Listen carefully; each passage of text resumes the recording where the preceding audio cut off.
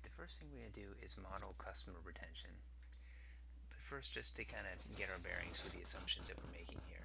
We're working with a subscription firm. We're assuming that customers are acquired at the end of each quarter and they get revenue each quarter. So this is basically saying that 56.4 million customers were acquired in the third quarter. And as we move along each row, this represents the number of customers who are still alive from within each acquisition cohort. So if we were to sum the number of customers that were alive across all the acquisition cohorts within a particular quarterly slice of time, this must be equal to the total number of customers that are alive in the period, which is what's being shown over here.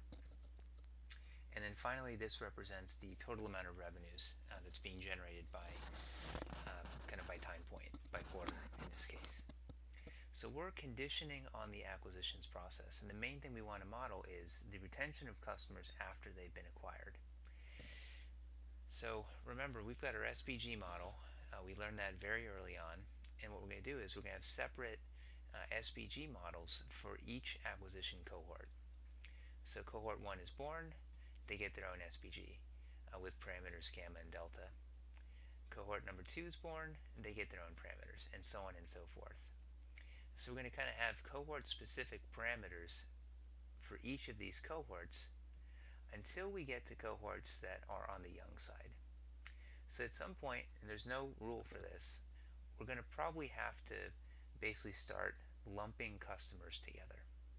And so what I'm assuming here is if you're in cohorts 5, 6, 7, or 8, you all share the same parameters. And so all of these other cohorts, they're simply referencing the parameters of the cohort that precedes it. And the way that we're going to estimate these parameters is by minimizing the sum of the squared error off of all of the data associated with all of these cohorts. And so that's the magic, that if you were to take cohort number 7, for example, we don't have any more than a single retention data point. So there's no way we could even identify a two-parameter model. But by lumping all these customers into the same one cohort, it's going to stabilize our estimates, even for cohorts that are on the younger side. So you give me the SPG, I can give you the probability of churn by cohort over time. That's what we see over here, using the formula that we learned before. And then using that data, I can convert that into the estimated proportion of each cohort that's alive in future periods, which is what we see over here.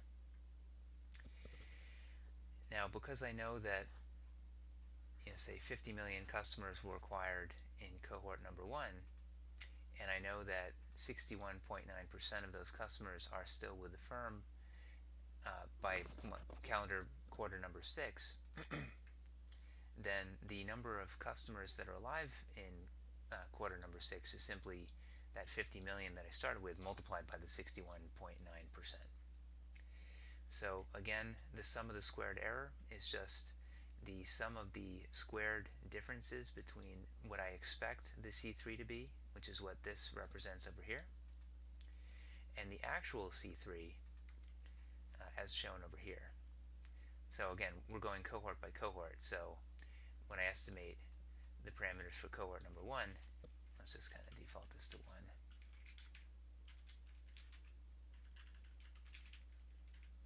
What I'm going to do to estimate cohort number 1's parameters is I'm going to go to the data, go to solver. I am then going to go to minimize the sum of the squared error associated with the first cohort by changing these two parameters. These constraints are simply to enforce that all of these gamma delta parameters are strictly positive. So I hit solver, it solves.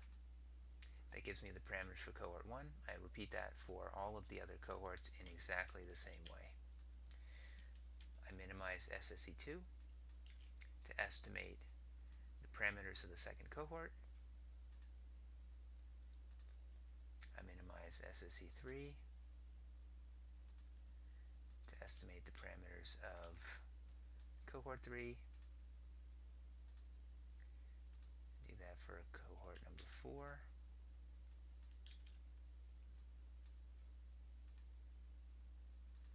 And then finally, Again, I'm going to estimate the parameters that are associated with all the future cohorts, 5, 6, 7, and 8, by minimizing the sum of the squared error associated with cohorts 5, 6, 7, and 8, which is shown over here, which is just the sum of these four, by changing these two parameters over here. There we go. So now this is my expected C3, and it's going to be remarkably close to the actual C3. And just to kind of make this perfectly clear, let's go to cohort number 3. Let's just compare actual versus expected. We can hardly see the difference, which is good.